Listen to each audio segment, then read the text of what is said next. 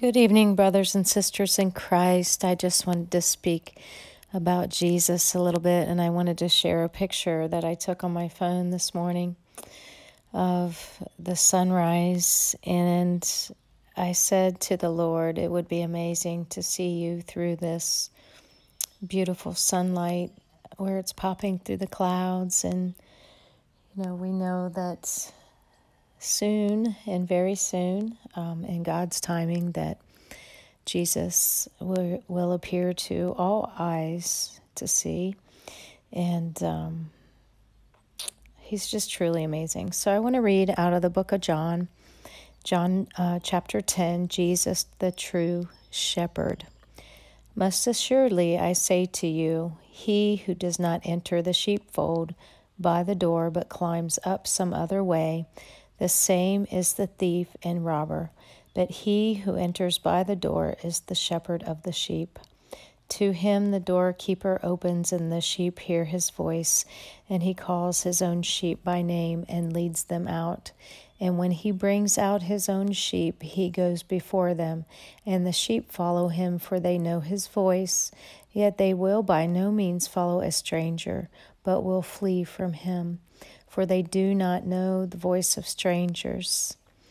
And Jesus used this illustration, but they did not understand the things which he spoke to them. Jesus also said, most assuredly I say to you, I am the door of the sheep. All who enter before me are thieves and robbers, but the sheep did not hear them. I am the door. If anyone enters by me, he will be saved and will go in and out and find pasture. The thief does not come except to steal and to kill and to destroy. I have come that they may have life and that they may have it more abundantly. I am the good shepherd. The good shepherd gives his life for the sheep.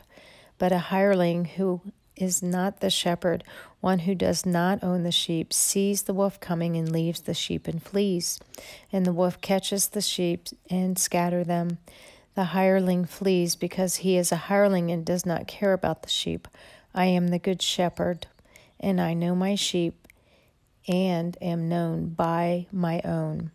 As the Father knows me, even so I know the Father, and I lay down my life for the sheep. And other sheep I have which are not of this fold. Them also I must bring, and they will hear my voice, and there will be one flock and one shepherd. Therefore my Father loves me, because I lay down my life that I may take it again. No one takes it from me, but I lay it down of myself. I have power to lay it down, and I have power to take it again. This command I have received from my Father. Therefore there was a division again among the Jews because of these sayings. Many of them said, he has a demon and is mad. Why do you listen to him? Others said, these are not the words of one who has a demon. Can a demon open the eyes of the blind? Because Jesus had been doing miracles for them to see. And see, some people have to see to believe, like doubting Thomas. Had to stick his fingers in the hole in Jesus' side and touch the holes in Jesus' hand to believe. But Jesus said, for those that have true faith, believe without seeing. But the shepherd knows his sheep. Now it was the feast of dedication in Jerusalem, and it was winter, and Jesus walked in the temple in Solomon's porch. Then the Jews surrounded him and said to him, how long do you keep us in doubt? If you are the Christ, tell us plainly. Jesus answered them, I told you, and you did not believe. The works that I do in my Father's name, they bear witness to me. But you do not believe, because you are not of my sheep.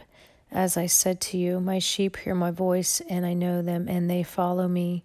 And I give them eternal life, and they shall never perish, neither shall anyone snatch them out of my hand. My Father, who has given them to me, is greater than all, and no one is able to snatch them out of my Father's hand. I and my Father are one.